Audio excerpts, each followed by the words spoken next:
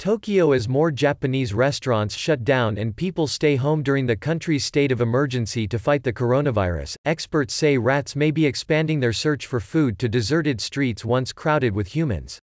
In Tokyo's Kabukicho nightlife district, where many bars and adult entertainment venues have closed, rats scurried through mostly empty streets one recent evening.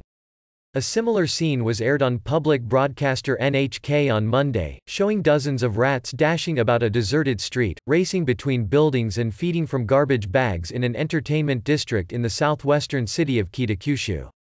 Restaurants are closed and the garbage rats ate is gone, so they are looking for food, said Rat Extermination Association official Tsutomu Tanikawa. There are fewer people, and when rats are hungry, they become less wary of humans, he said.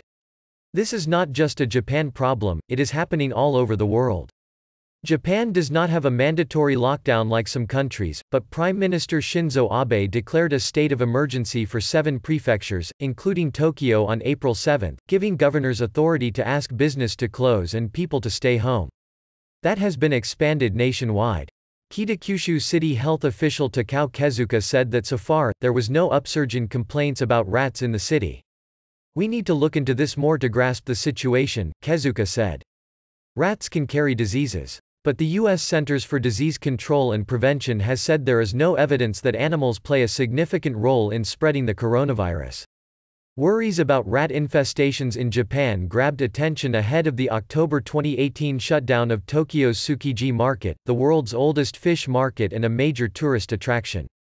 The closing sparked predictions that hordes of rodents would flee, including to the upscale Ginza shopping area.